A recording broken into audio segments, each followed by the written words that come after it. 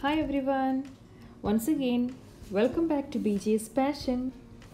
It's a while that I was planning to upload this particular video, but then I didn't get time as I was a bit busy with my work. Anyways, I'm back to share with you the experiment that I have done for my son's birthday celebration. As I wanted to try out a red velvet cake, I tried the recipe with the color that I had, and this is the outcome. If you are new to my channel, share with your friends and subscribe to my channel with post notifications turned on for more cooking videos. Let's start with our recipe. Let's make our dry ingredients ready. For that I have taken 2 cups of all-purpose flour plus 2 tablespoons of cocoa powder, 2 teaspoons of baking powder and 1 teaspoon of baking soda. To make it easy, I grinded it all together in a mixer and kept my dry ingredients ready. I have used 1.5 cups of sugar for 2 cups of all-purpose flour. You can increase the sugar amount if you would like to have more sugar. That also I grinded and kept the powdered sugar too ready to make the cake. So our dry ingredients, it's all ready now. Here is our all-purpose flour, cocoa powder, baking powder and baking soda all together. It is ready over here, as you can see over here. For the batter preparation of the cake, keeping the dry ingredients ready is the first part, and if that is done means half part of our cake baking is done. And here our half part is done along with our powdered sugar also. That also is kept ready here to make my preparing the cake batter easy. I've kept these two ready by the time of now. And so now for my red velvet cake I need buttermilk, but I am not having the buttermilk. Instead I am using vinegar. So I am using apple cider vinegar. I was having that, so I used 2 teaspoons of that one, but instead if you are having white vinegar you can use that also. Once we prepare that, we can keep that aside until we are mixing the batter for the cake. As I was in a hurry to make the cake, I used double boiling method to melt the butter. But it's always better to keep the butter in room temperature and use it to prepare our cake batter. That will give you a better texture for our cake. You can always keep it in the other way. Now I'm adding the powdered sugar along with that. That also along with the butter we are mixing it nicely. Add the powdered sugar part by part so that we can blend it all together and get a nice consistency for our cake. And once we finish adding or blending our powdered sugar fully, as you can see over here, I'm doing it part by part, not all together. Now once it is done, then we can add or we can combine the eggs one by one.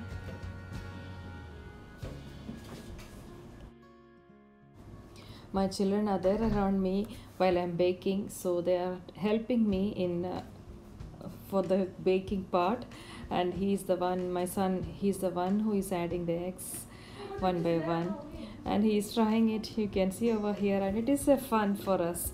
Like we all together while doing it, we enjoy the company each other, and we are doing it all together. So I hope you also will enjoy that while doing it. Once we finish blending all the eggs together, then to avoid the smell of the egg yolk, we can add vanilla essence. I added 2 teaspoons of vanilla essence. As you can see over here, we will blend the vanilla essence along with the butter and sugar. And here it's my daughter who is helping me in the blending. As I told you earlier, doing it all together, we enjoy the company each other. Between, I forgot about the buttermilk that we kept aside. This one we can add this time or after putting the dry ingredients. I added it now itself, and then I'm blending that also in, and then I added the dry ingredients. We can see over here, that is done so fast just to see that procedure. And I'm adding my dry ingredients also now and fold that in part by part. As always we do, fold the dry ingredients a little by little instead of to avoid the clumping.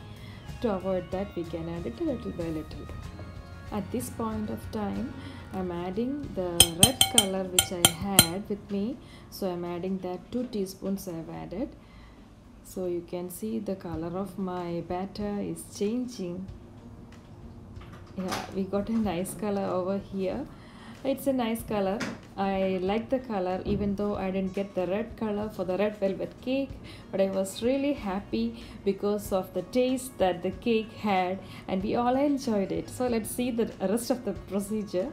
Now we are folding the dry ingredients little by little, and to make the video timing a little less, I just use time lapse for my videos. And here I'm adding the second teaspoon of the color. Earlier, even if I said 2 teaspoons, I used only 1 teaspoon that time. The second teaspoon of color is in, and now a little more of the ingredients is left, and we are folding it in a little by little. It's a while that I took this video, so I forgot about the third teaspoon of color that I've added. But if you don't want, you can avoid it. And actually, if you are using the super red color or tomato red color, you may not be needing this much color, or you can use according to your wish. That's absolutely fine. And we are folding the dry ingredients all together in a fast way. I'm just showing it to you so that you can see the full procedure that I have done. So that is being done, and once we are finishing it, but then here you can see the consistency of my batter. I wanted it to be a little more loose. Because of that, at this point of time, we have kept a part of our buttermilk ready. It is there already, so we can add a little of that once again to make the batter consistency proper. So I'm adding here a little more of the buttermilk which is kept over there. I'm adding it and folding it in once again.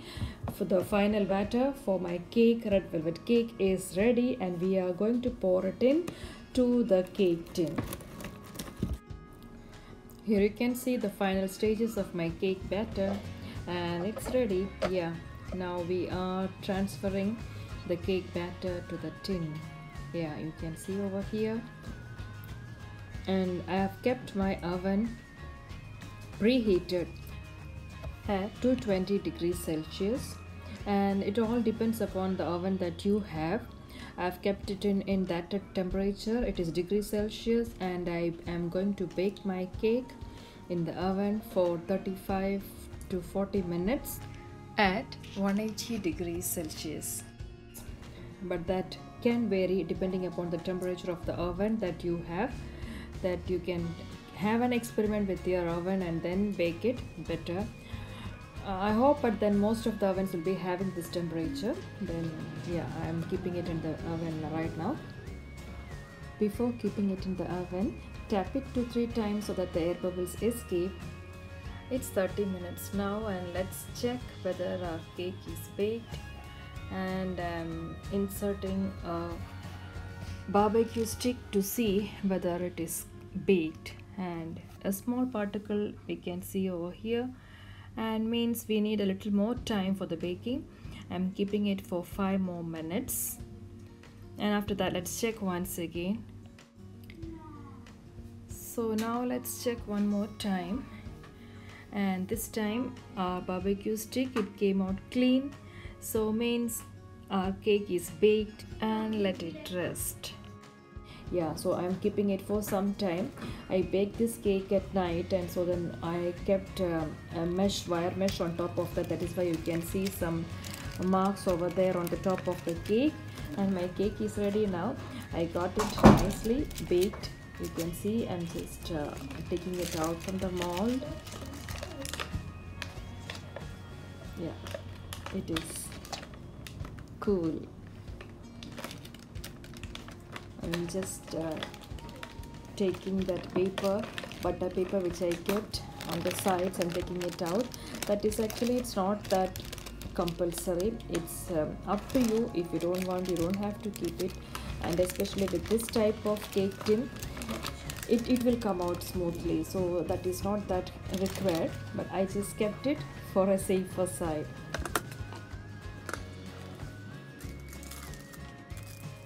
It's always better to allow the cake to rest for some time, especially a night. If you can keep it, is always better. So I kept for one night, and now I'm going to layer the cake into 3 different layers. See, you can see it over here that I'm layering it. You can do it according however you wish, or however whatever is easy for you. Some people do it with a thread, and this with a knife. It is easy for me, so I do it that way. So however or whatever is easy for you, you can do it that way. Taking out the butter paper that we kept in the cake tin, that's very easy, especially after one night. It will come out so smoothly, and it is easy to remove that particular butter paper from the cake. You can see it is evenly distributed, the cake. We have 4 different layers because the top layer also I cut and kept it separately. Now I am going to make the cheese frosting for the red velvet cake. Here I have the heritage cream cheese. I do have of 2 packets. I do have. So usually I like the Philadelphia cream cheese. I didn't get it this time, and I'm taking 100 gram of butter also is there, which is kept in room temperature. You have to take care that all these things should be in room temperature. I have kept it all outside early itself so that all these things are in room temperature now. So I'm just separating or taking it out from the foil and going to blend it in once again so that we'll get a smooth mixture. First blend the cream cheese so that it becomes soft, and once it becomes soft, then we can add the butter that we have kept in room temperature along with that.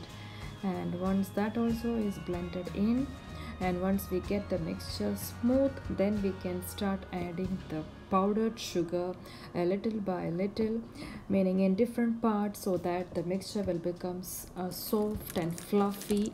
And once it becomes soft and fluffy, we can use that cheese frosting for that layering, and to fill it in the different layers that we have for our cake. And here I'm adding the powdered sugar little by little and blending it in, and I have used 2.5 cups of powdered sugar. And if you want, you can reduce that amount of quantity of sugar, and if you want more thick the layer, if you want the layer in between to be more thick, you can take a more amount of cream cheese as well as powdered sugar. So I prefer the cake to be more and the layering in between to be a little less. Because of that, I have used only the exact amount of layering which is required in between. So that is purely up to you. You can change that particular amount according to your wish. Like if you want more of the layering in between, you can use more amount. Here I have used two packets, meaning it is of one packet for me was 227 gram. So 2 packets make it 454 grams of cream cheese, and I've used 2.5 cups of powdered sugar plus 2 teaspoons of vanilla essence along with that.